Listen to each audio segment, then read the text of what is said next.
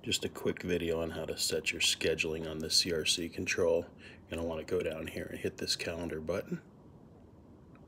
Once that changes, you're going to see it starts on Monday. You're just going to tap one of the spots, then use your up and down arrows to set your time. So if at midnight I wanted this to happen, I hit where it says off, and now I can go to what mode I'd like it to be in. So I'd like it cooling.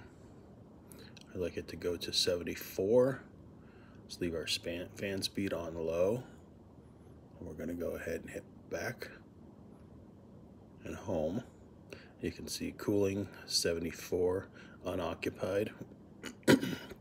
If you would like to copy this, you can just select it, hit copy to, choose the days, Tuesday, Thursday, and when I go back, you'll be able to see Monday.